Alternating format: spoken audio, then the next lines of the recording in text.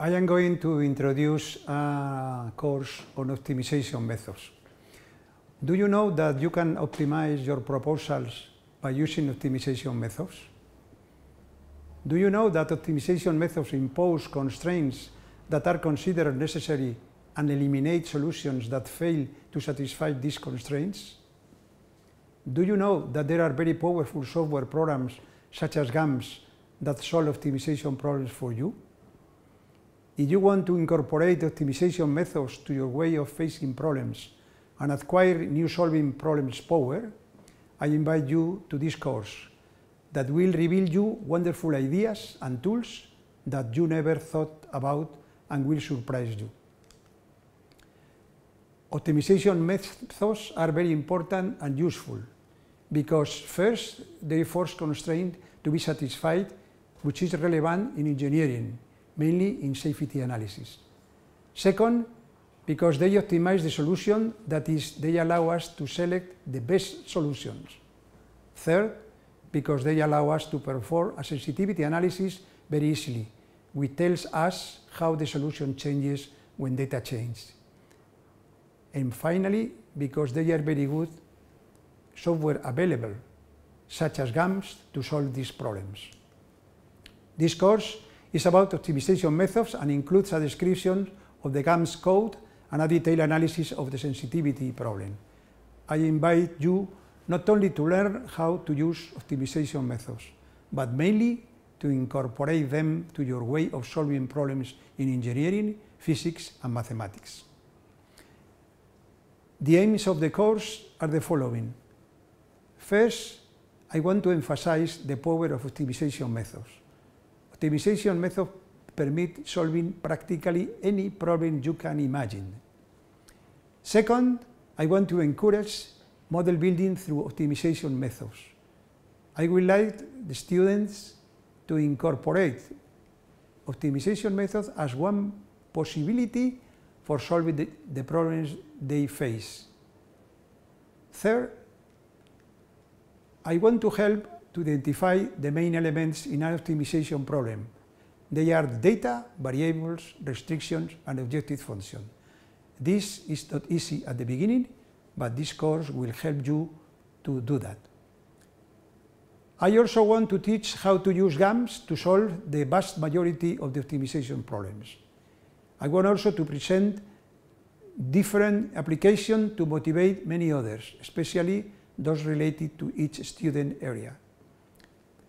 I want to show that GAMS allows to separate theory from practice, letting theoretical experts focus on the aspect of mathematical and programming rigor and experts applied in the modeling and validation of problems.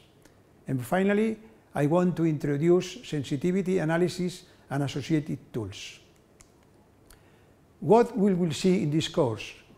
The main topics of this course are linear programming, nonlinear programming, mixed integer programming problems, duality in mathematical programming, sensitivity analysis, and finally, some examples of real applications that illustrate all the theory. For example, in the case of linear programming, we introduce this linear programming with some examples. For example, the transportation problem that assumes that you have some things to be transported from some origins to given destinations, and you need to choose the amounts to be obtained from each place in order to minimize the cost of transportation. Another problem will be the production scheduling problem, in which you have to satisfy a demand, and then you have two options, either to adjust the scheduling fabrication to the demand, or you prefer to have a constant demand and use some stock material just to cover from the deficits in some periods. Another problem is the diet problem, in which you have to determine the amounts of different nutrients that must be used to minimize the cost and satisfy some nutrition conditions. I will describe in this course to you the 4 types of problems you can face. The most common problem you will face is the problem with unique solution. Then the software will give you that unique solution, and you have normally you won't have any problem. The second type of problem is a problem in which you have multiple solutions, normally infinitely many, and the software will give you only one. That is a problem because in some cases you will like to know all the possible solutions. However, we will make an effort in order to obtain all possible solutions when possible. Another problem is when you have an unbounded problem, and that means that the problem is not well stated. You need more constraints such that you avoid abundance. And finally, you have problems in which there is no solution at all. So you have a problem with which is unfeasible. And that is because some constraints contradict other constraints, so that no possible solution can satisfy all of them. We will dedicate some time to the simplest algorithm. The simplest method is the most well-known method in mathematical programming. It has been used for many years and it works very nicely. It has been tested, and what we will do is the following. We want to transform our problem to a particular form such that you immediately are able to say the solution without any calculations.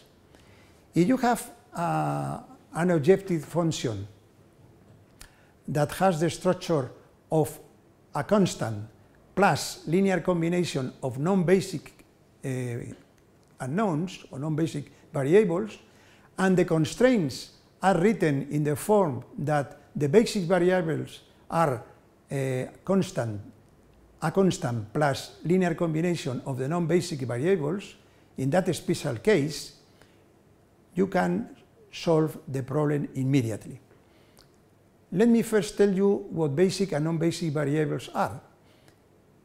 In a linear programming problem, you have variables, and then you have to divide the variables in 2 groups. One is the basic and another is the non-basic variables. The basic variables are those variables that are written as a constant plus linear combination of other variables, and the non-basic variables are those variables that cannot be written in such a way. But look, if your objective function is a constant plus linear non-negative combination of non-basic variables, non-negative linear combinations, and the basic variables can be written as non-negative constant plus linear combinations on non-basic variables, in that case, we can say that the solution of this system that is subject to non-negativeness of the solution is always obtained for values of the non-basic variables equal to 0 and for the basic variables equal to the constants in the corresponding expressions. So the idea is we have a linear programming problem, we write the linear programming problem in this form, and probably we are not able at the beginning to obtain the basic variables as non-negative constant plus the combination of the non-basic variables, but some of this constant is negative. In addition, the objective function probably is difficult to be written at the beginning using non-negative combination of non-basic variables. So what we do is we start with a problem that is written in the convenient form, separating the non-basic and the basic variables, but don't satisfy that condition. Then what we do is first in one step, because this can be done in one step, we can transform all the constants in the expressions of the basis variables to non-negative values. This is in one step. And later, we can, maintaining this condition, we can change the coefficients of the objective function to positive values in different iterations. And this is what the simplest method does.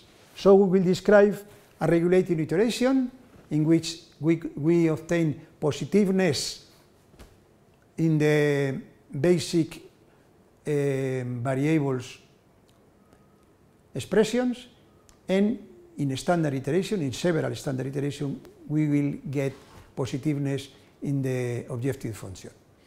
And finally, we will explain to you how to detect unboundedness when the problem is unbounded, and how to detect infeasibility when the problem is infeasible. And this will complete an idea of the simplest algorithm. With the nonlinear programming problems, we will introduce then by some examples.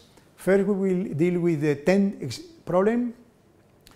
You are required to build a 10 using the minimum cost possible, but the 10 has to be a given geometry and some constraints to be satisfied.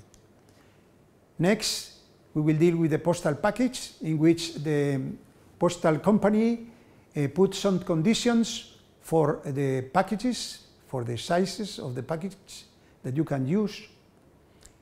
And you need to design a package that leads to the minimal cost of transportation. In other words, that gives you the maximum volume, because the postal company only will charge you for trip.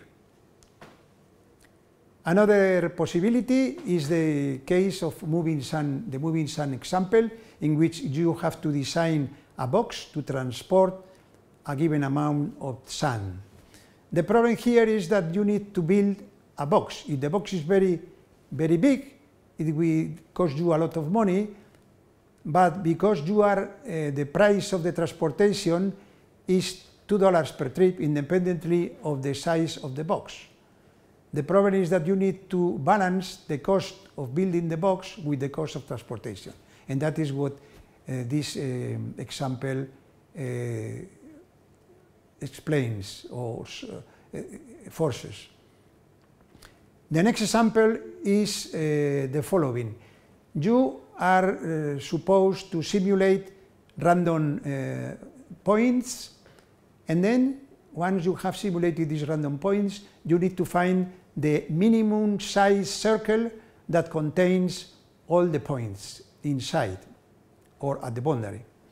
It is interesting to see that the solution will contain 3 points at the circumference and the rest inside, unless there is a degeneration. And it is important because 3 points define a circle. So this is an interesting example. And another example we will treat with is the case of a transportation network, and you are interested in knowing the transportation time for each of the links. You want to know the minimum travel time from every pair of nodes. At the end of this nonlinear path, we will discuss and we will add some theory just to know the necessary and sufficient conditions for optimality. Because we want the student to be able to use the GAMS code, we will describe some general rules for GAMS and also some commands. At the beginning, we will describe some commands for defining the data as sets, scalars, parameters, and tables. We will describe the variable commands to define the variables. We will define the equations commands to define the constraints and the objective function, and we will study the model and solve commands to define a model and to solve it, and finally the display commands to explain how to get the result of our problems. An interesting part of the course will be the Karuskand-Tucker conditions. which gives you the necessary conditions for having an optimal value. Probably you are familiar with the case of optimization method in which you have no constraints, and you know that the partial derivative of the objective function made equal to 0 gives you a system of equations that gives you the optimal solution. You probably are familiar with the case of equality constraints in which you use the Lagrangian, and we obtain partial derivative of the Lagrangian to obtain the system of solutions. But probably you don't know what to do with inequalities. And Karius-Kanthacker conditions will explain you what are the conditions that need to be used to solve problems with inequalities. We'll illustrate the Karius-Kanthacker condition with graphical interesting interpretations of these conditions. And we will also solve some examples, and we will interpret the different constraints for you to be familiar with Karius-Kanthacker conditions. And finally, we will study the case of convex functions and concave functions and discuss the sufficient and necessary condition for minimum. In the case of the mixed integer programming problems, we use some interesting examples as the Knack-Schaap problem or the ship owner problem. We will also use an example of identifying relevant symptoms. We want to diagnose different diseases, and we have a set of symptoms. And we want to decide the minimum number of symptoms that we need to use to differentiate the different diseases at different levels. It is an interesting example that can be solved with mixed integer programming. Another problem is the academy problem, in which we solve a problem in which we want to select new academicians, and there was a previous test and some information was lost, and we want to recover that lost information, not completely but partially, in order to make some decisions. It is an interesting problem in which when you lose information, you can recover, in some cases, all the information, but in some cases, only one part, but very relevant part. And also, we will discuss the timetable, school timetable problem, in which we have to distribute rooms to teach different courses with different professors and with different topics.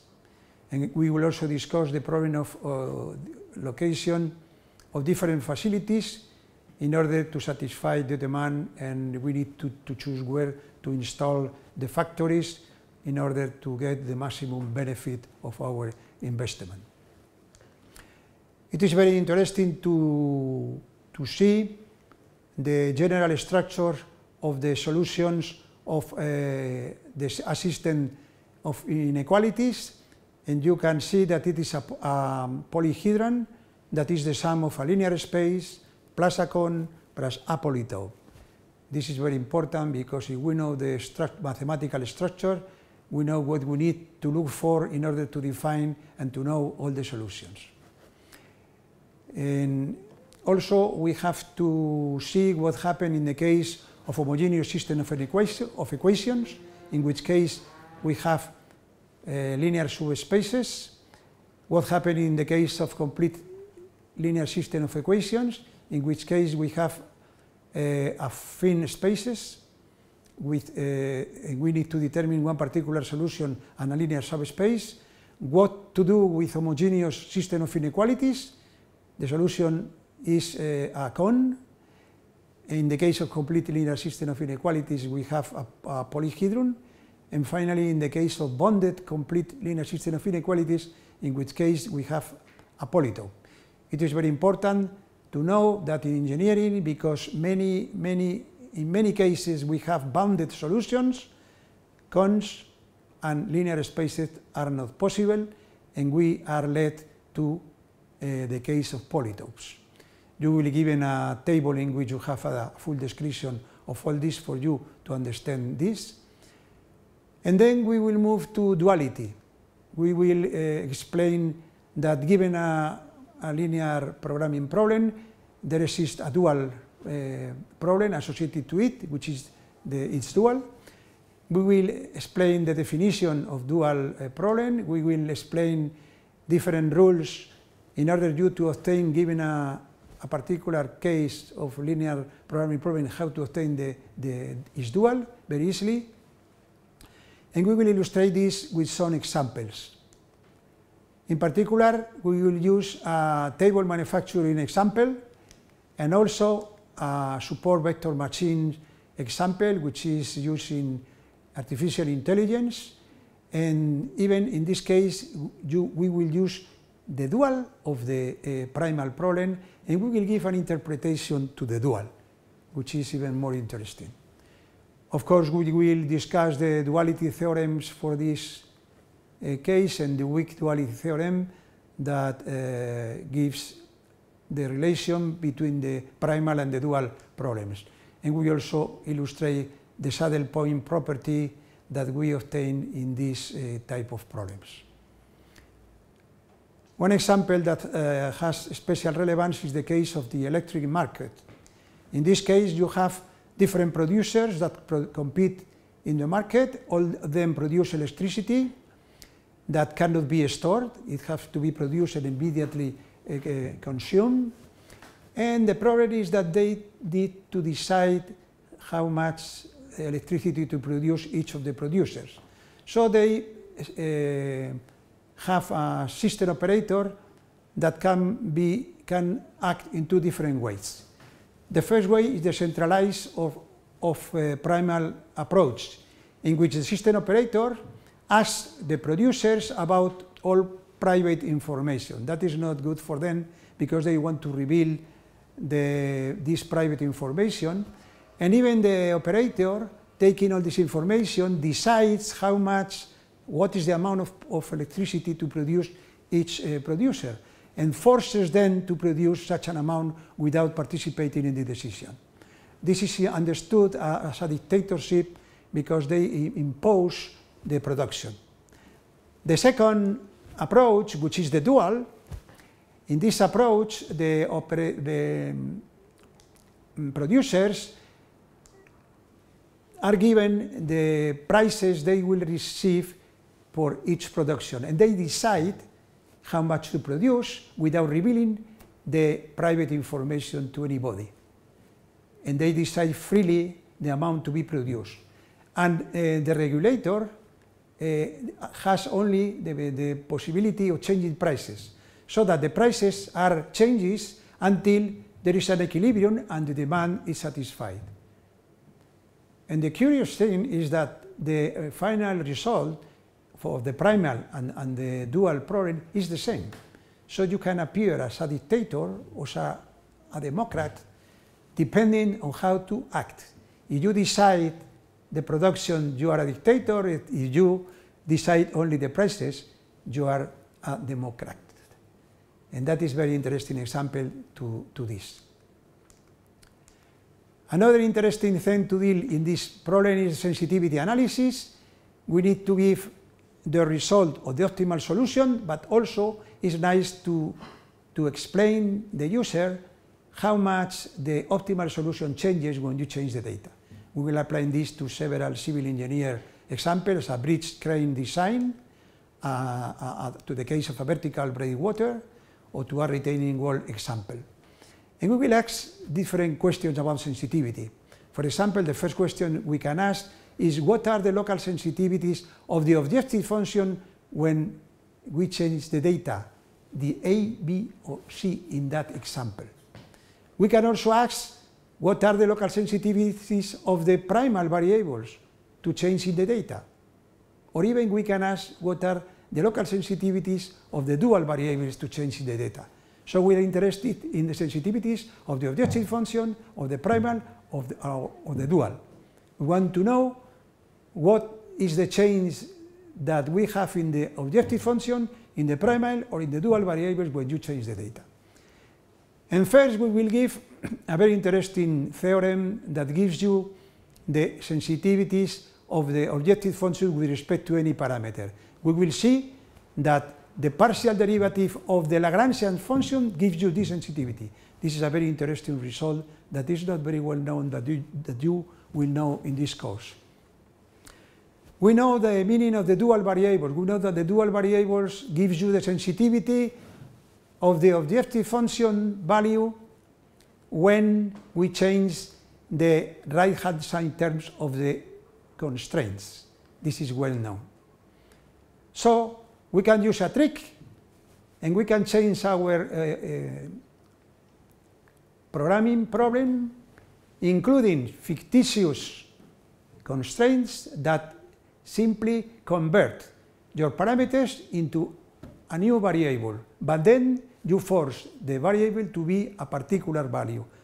So with this trick, you can use this property and use the corresponding dual variable to obtain the sensibilities. But we go even further. We are going to perturb all the Karus-Kantaker conditions one by one, and we are going to obtain at the end a system, closed formulas for all sensitivities at once. And we will give some examples. In particular, if you apply these formulas to the case of linear programming, you will have formulas for all possible sensitivities in linear programming. And some of these formulas are not known. Some they are new, and you can discover the importance of these formulas. Finally, we want to apply this to the engineering examples of the vertical breakwater, and you will see how to do that. We will apply this to the case of a neural network. We want to learn the network, even the weights, and also in some cases we want to learn the neural functions.